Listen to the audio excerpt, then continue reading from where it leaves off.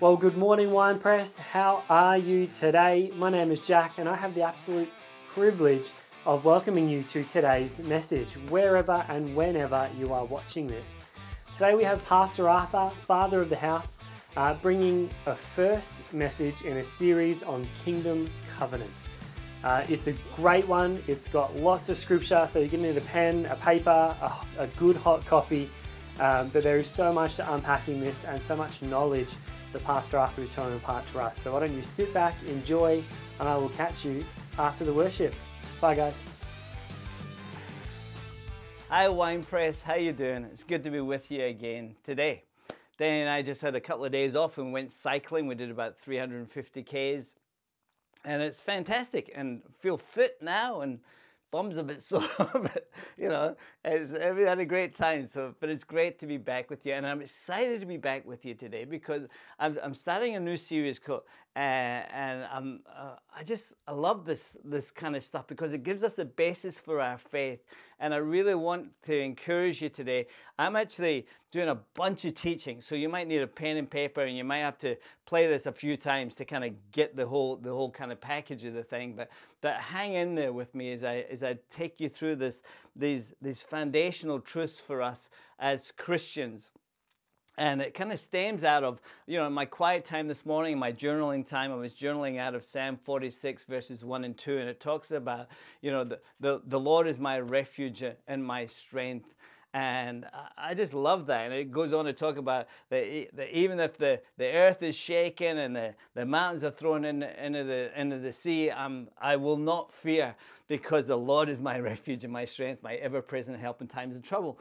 And I was journaling that this morning. I was just thinking to myself how true that is for today. Like we've had 2 years of COVID, this worldwide pandemic, and then we've kind of jumped out of that. We feel like we're just getting out of that, and you blink and suddenly Russia's invading Ukraine, and the news is full of that. It's full of COVID, then it's full of the Ukraine thing, and then you blink, and then suddenly there's floods in Queensland and New South Wales, and the news is full of that. And it's like we get caught up in this 21st century, we get caught up with all these details. We're so focused on the details that sometimes we can get lost and we forget about the big picture. And Christian, there's a big picture happening. There's a big picture happening. Never lose sight of that. So God is our refuge and our strength, our ever-present help in times of trouble. And it's like for us, there's a big picture in Scripture.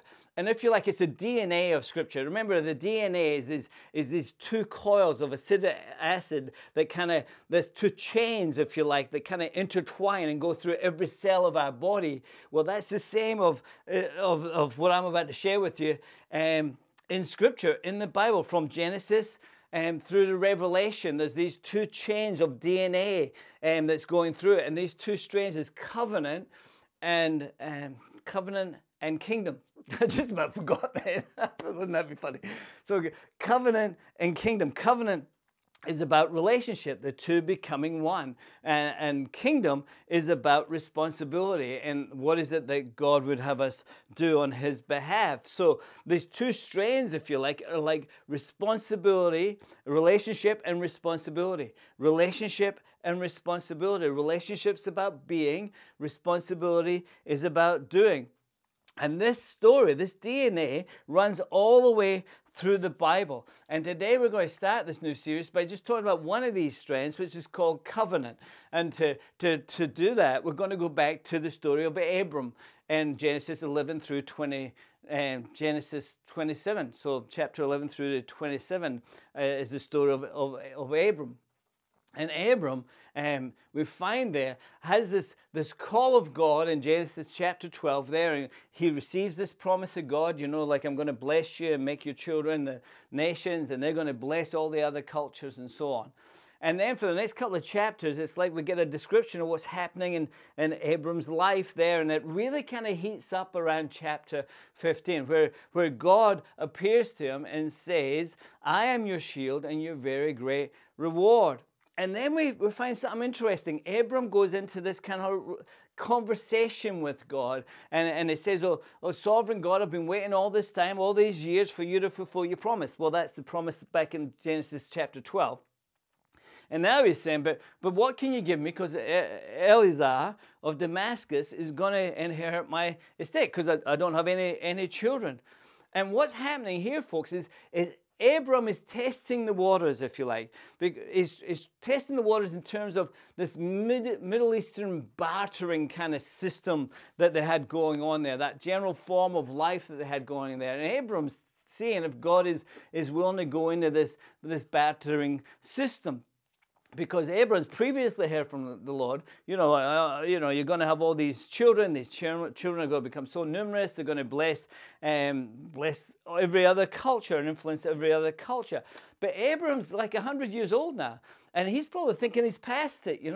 His kind of testosterone levels dropped off, and he's thinking, it's just not going to happen.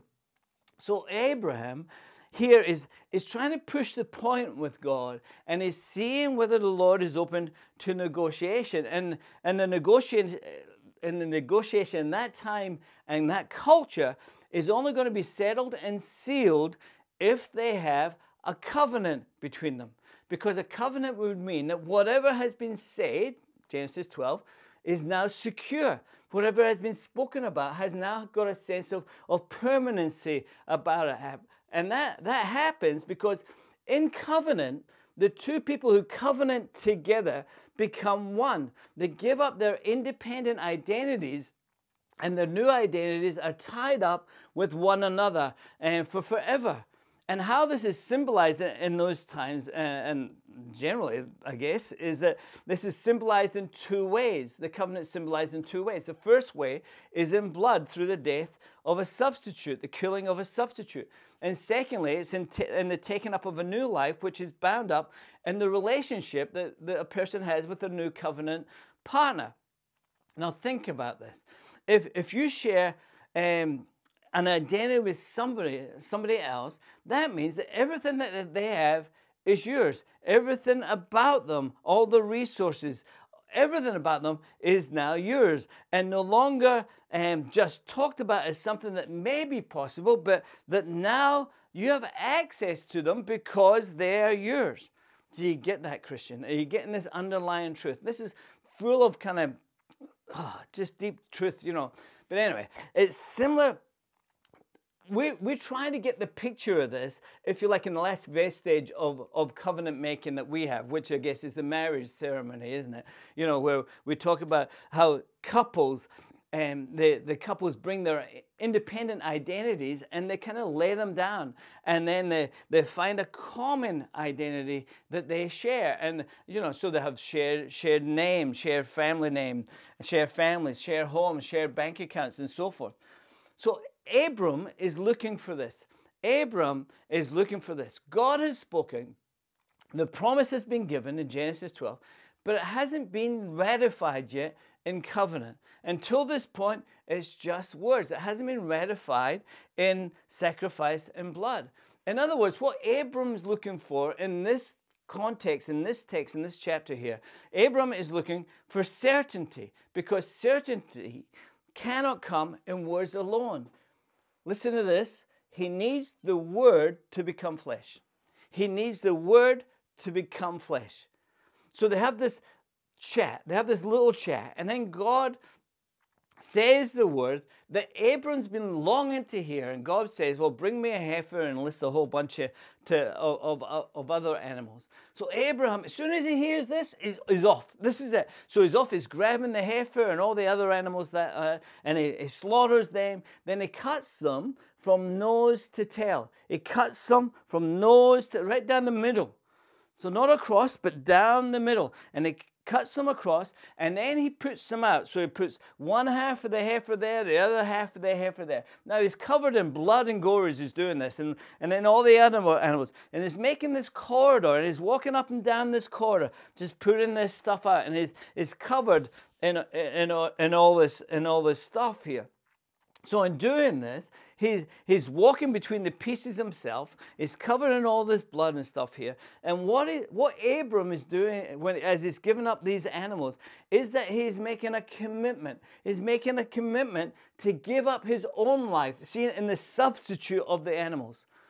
and substitute of the sacrifices that is given there. So the promises are written in the blood of the substitutes that now lay dead in the field. And then he waits. And then we're told there that as darkness falls, he gets overwhelmed and with fatigue, and he falls into this deep sleep. Then the scripture tells us in that moment, the Lord appears. And we see in scripture that the Lord appears in the representation of a smoking firepot and a blazing torch.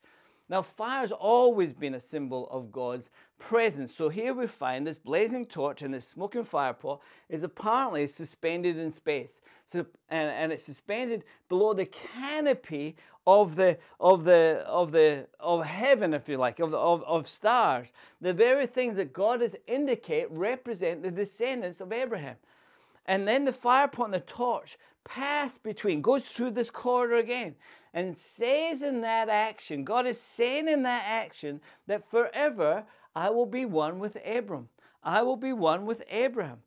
Now understand this, friends, that in that day, in Abraham's day, that was a covenant-making society. So anybody hears this story understands totally what is going on. They understood that there's two leaders. There's a greater leader and there is a lesser leader. And both represent the identities of their people.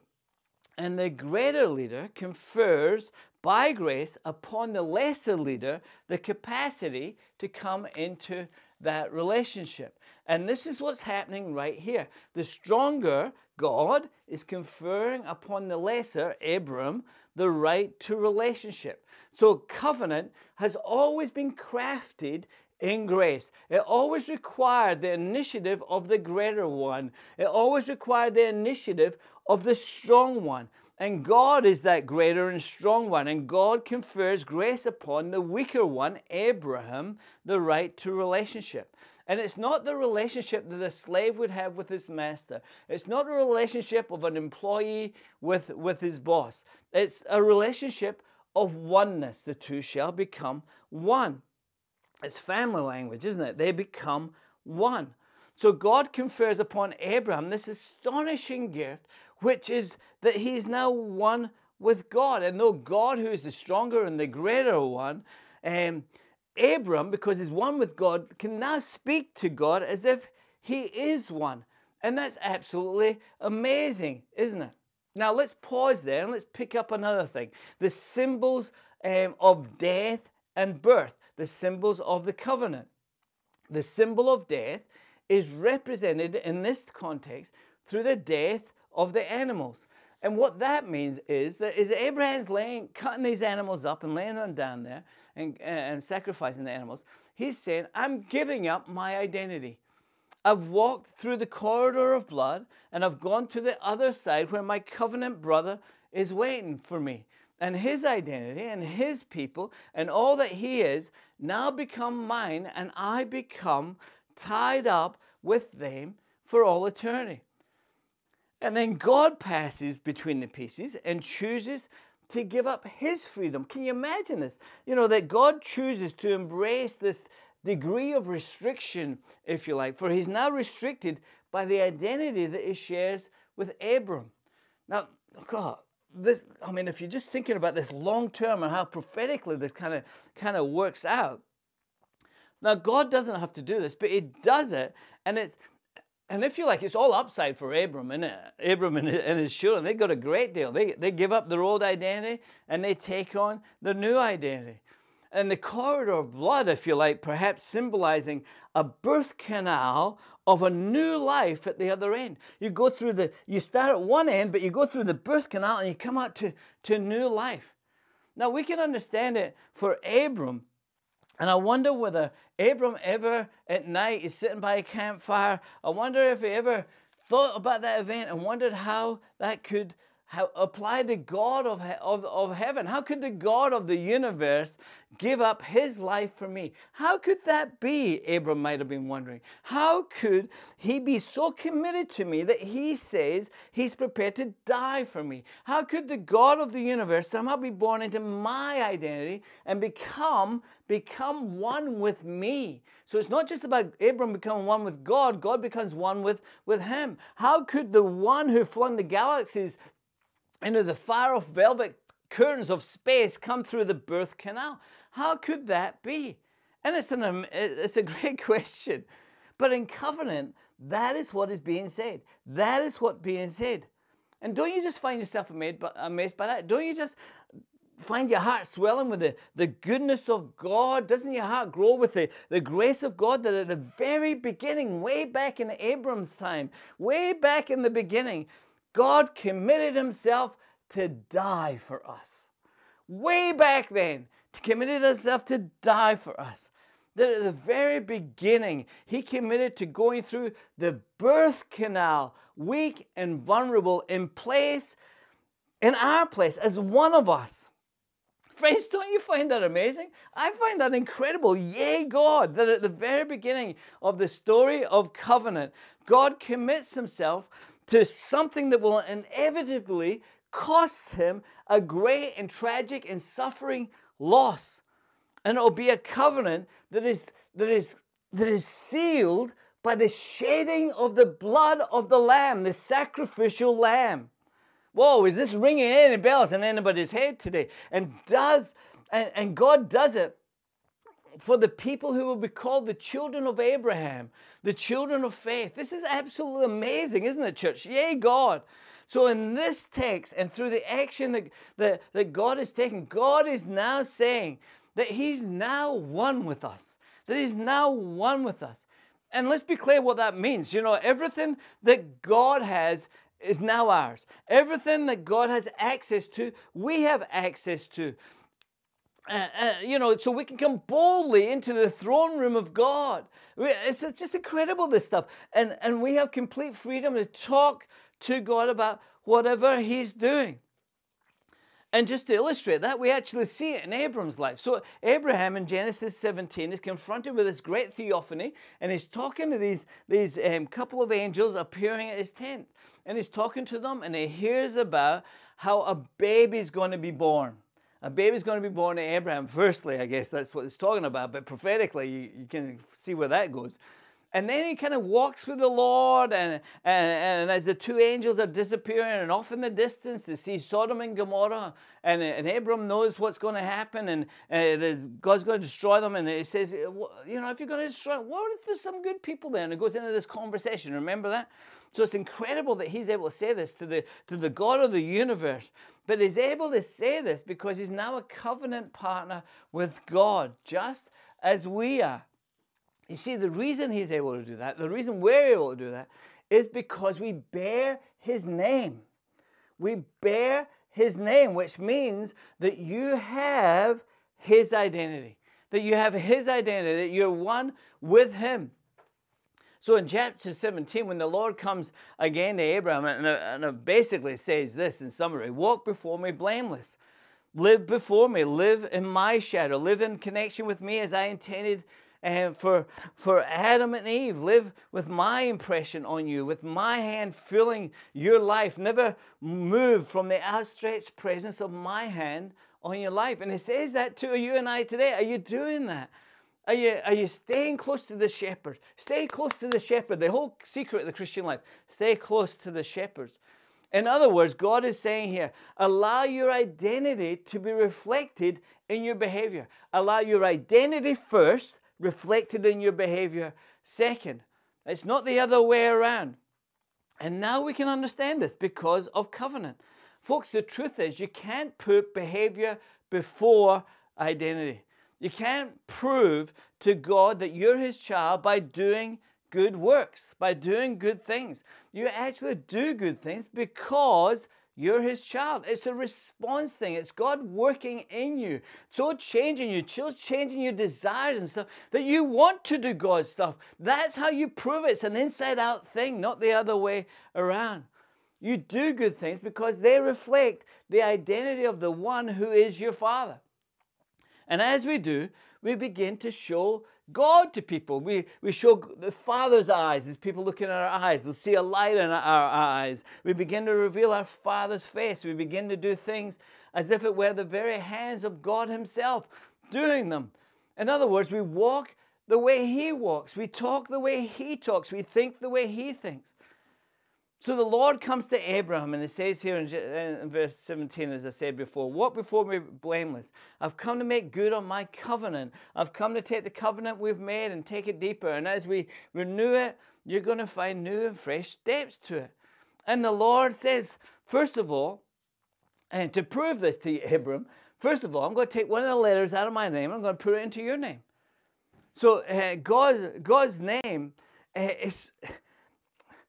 In the Hebrew, there's 4 consonants for God's name. It's YHWH. And God's taken one of those consonants and he's put in it Abram's name. So what that means is that Abram now becomes Abraham.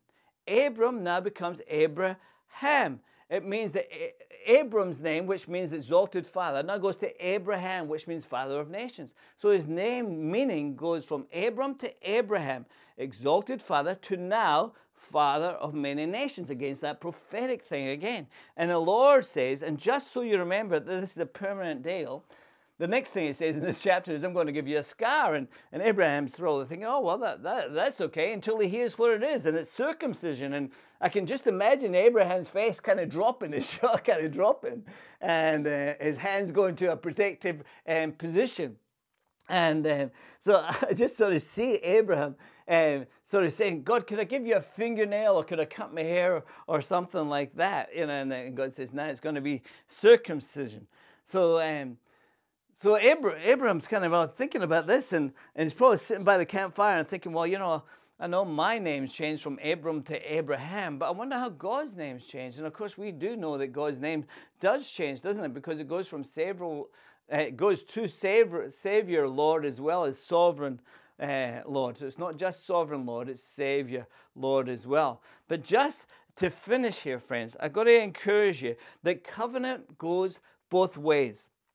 Abraham receives all the blessings and resources that God has, his covenant partner has, but it also means that God receives all the resources that his covenant partner has. So God receives all the resources that Abraham has. And this plays out, you know, a few chapters later in Genesis 22, where God calls him to give up the one identifiable object and resource of Abraham's life. And it's like Abraham never blinks when God says, you know, I want you to sacrifice your son. Now just think about this. What is this? What is the sign, the symbol, the picture of Abraham's life now he's an old man? Well, it's his son. You know, he's 100. He's almost dead in his body, but the boy is alive, and the boy will be the symbol and the sign of all that God will do in the future. It's the promise. In a very real sense, this boy represents Abraham's life. And God says, you already have everything of mine, and now I want everything of yours. And all that is yours is tied up in the boy. And I guess nowadays, this is what Jesus says to you and I, doesn't it? Jesus says, I've given you my life, now I want you to give me your life. I want you to lay it all down. I want you to take up your cross and give up your old life. And then through doing that, you will find new life, your life in me, your covenant partner. And when you do that, you can ask whatever you like. In my name it will be given to you. John 15, as we live in covenant partnership. As we die to ourselves, then we live. That's this whole covenant thing. It's a two-way deal. We're one in this. Jesus says, I will give you my life, and you have to give me your life. That's what covenant relationship's about. That's what covenant relationship is about. And if you give it to me, Jesus says, you'll more fully understand what it means to live in covenant, to live in the resurrection life, even if it means embracing death. Through death, you will live. So as you walk away today, friends, as you leave this message today, I want you to think to yourself, I am one with God. I am a covenant child. I have a new name. I have a new identity. I am one with God. I am one with God, the King of the universe. So now you are a prince, or you're a princess of the King. You are one with him. What his resources are now your resources. And your life is now his life. And oh, yay, God. So lift up your head. In this time of craziness in our world, you can say, the Lord is my refuge and strength. He is my ever-present help in time of trouble. Why? Because I'm a covenant child. It doesn't matter on the details of what's happening around me today. It is the long term, the bigger picture. I am in covenant with God, and He has me. This world is not my home. I am just passing through to a better place. This is a time of preparation and test and all the other stuff that God does in our life. But now I can have assurance that even though the air shakes and the mountains are thrown into the sea, God is my refuge and strength, my ever-present help in time of trouble, and I will not be afraid. I will not be afraid. So live out your destiny, church. Live out your destiny as a covenant child in Jesus' name. Glory to God. I'm so looking forward to this series. God bless you, church. See you next week.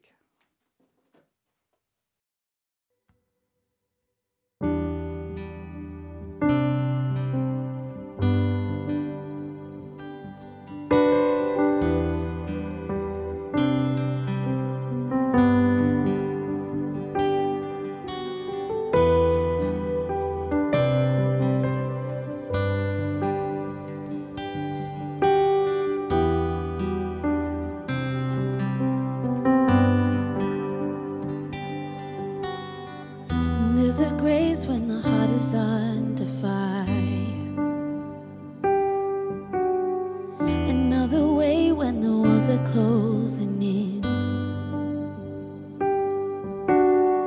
and when I look at the space between where I used to be and this reckoning, I know I will never be alone. There was another in the fire standing next to me.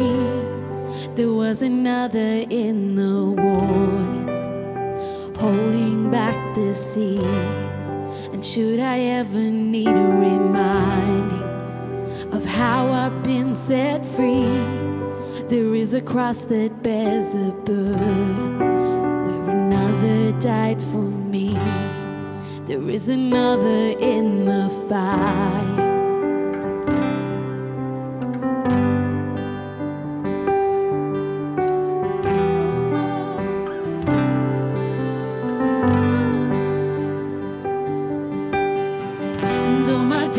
For dead beneath the waters, and I'm no longer a slave to my sin anymore. And should I fall in the space between what remains of me and this reckoning, either way I won't bow to the things of this world.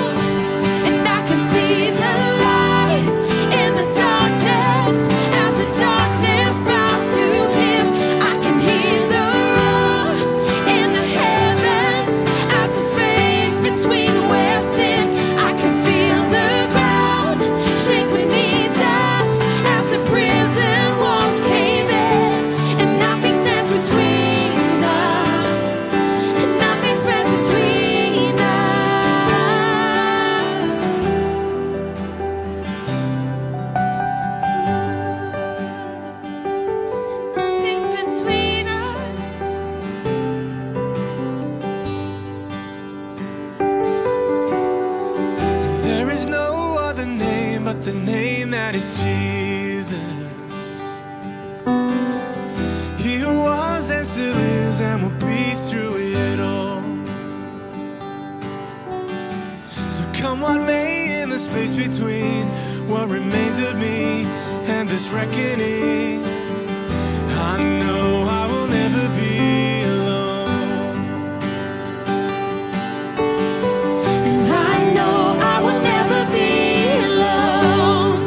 There'll be another in the fire, standing next to me. There'll be another in the waters, holding back the seas. And should I ever need reminding what power set me free, there is a grave that holds nobody, and the power lives in me. And I can see the light in the darkness as the darkness bows to Him. I can hear the roar in the heavens as the space between west and I can feel the ground shake beneath us as the prison walls came in, and nothing stands between us. Nothing stands between. There'll be another in the fire, standing next to me. There'll be another in the waters, holding back the seas. And should I ever need reminding what power set me free, graves that holds nobody, and now that power lives in me. There is a grave that holds nobody, and now the power lives in me.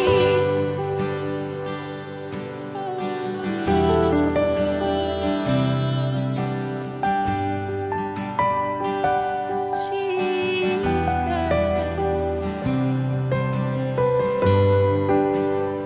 there is another. It's only you, God.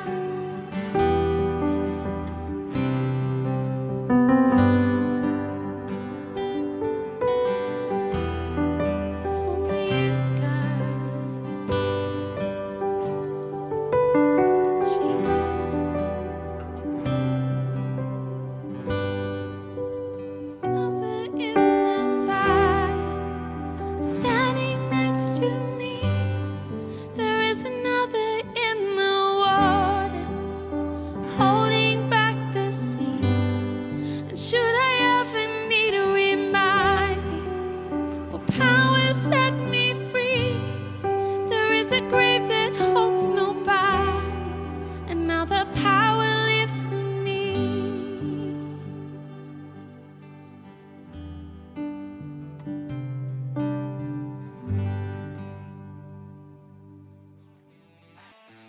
Well, how good was that, guys? That message, there was so much in there, and I can't wait to hear what he's going to bring next week.